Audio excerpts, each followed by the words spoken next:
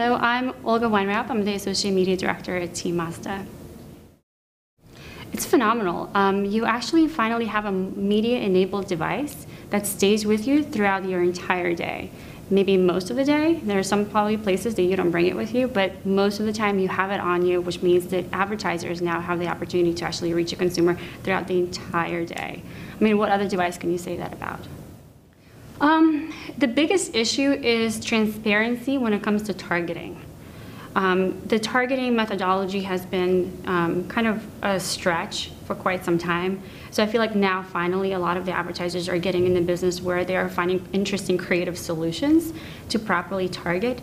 The holy grail is going to be understanding how to target a user based on what you know about them from, let's say, a PC experience. So it's a different multi-screen experience that you need to bring onto the mobile device in order to make this a relevant message. So I think the transparency in methodology and tracking has been just one of the biggest challenges for us when it comes to mobile.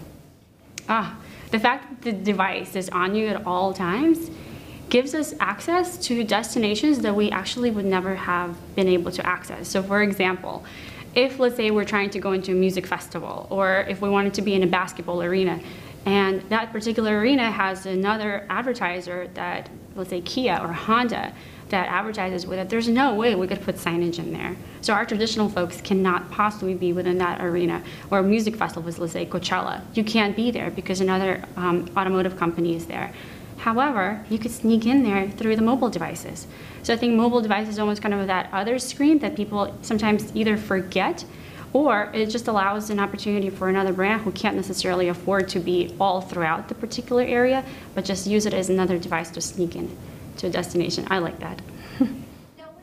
Being in a room full of really educated people who have conviction and creativity.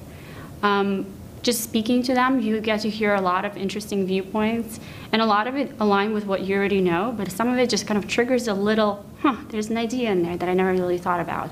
So just being able to network and hear somebody else's viewpoints, I think it just makes all of us a little bit more knowledgeable.